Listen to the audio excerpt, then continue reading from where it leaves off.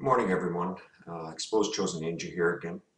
I know it's not Saturday morning, but I promised somebody I'd do this video, and I didn't get a chance to last weekend because was out driving around trying to find a new vehicle for my wife.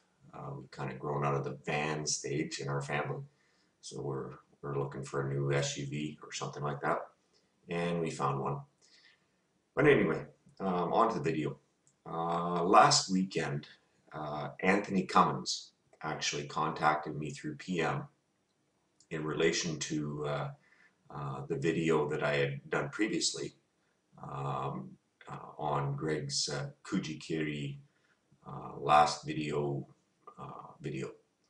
Anyway, he pointed out another error in Greg's or huge error, I guess, in Greg's description in his video of Bakemono Jutsu, or ghost skill.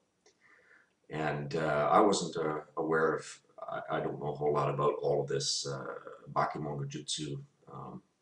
The topic wasn't brought up in my training up to this point. But he asked me if I was interested in doing a video and on it, and that he would send me the information that he has. He indicated to me that he wasn't really interested in doing a video and addressing the ninjutsu community at this point in time, but certainly was willing to help me with providing information so that I could do one. This was kind of surprising to me.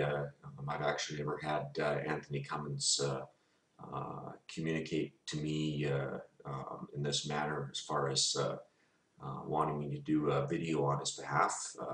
So I decided, what the heck, I'd do that. Now, basically what he's informed me, and this is apparently written quite clearly in the Bansen Shukai on the topic of Bakemono Jutsu. Now, Greg in his video basically alluded to the idea that Bakemono Jutsu, or ghost skill, meant opening yourself up to spirits and ghosts and stuff like that to inhabit your body to do different things. And that apparently is simply not the case.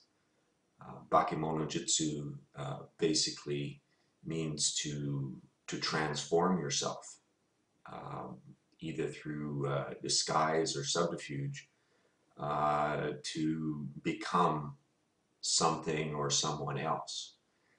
It's not has nothing to do with bringing spirits into your body. It's more to do with disguising yourself and changing your whole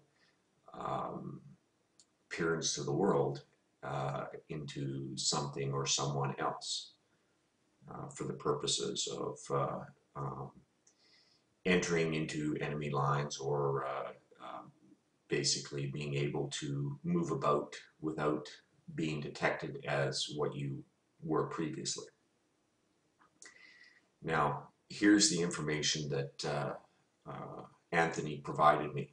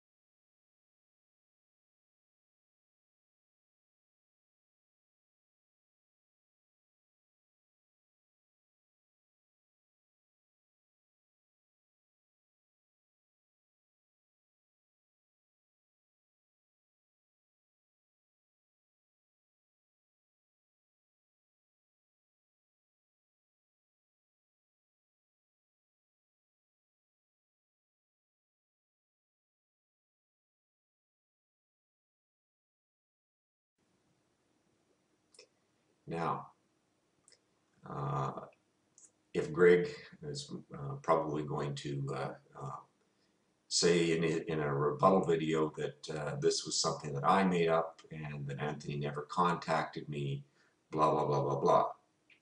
Well, here's the proof that Anthony did contact me.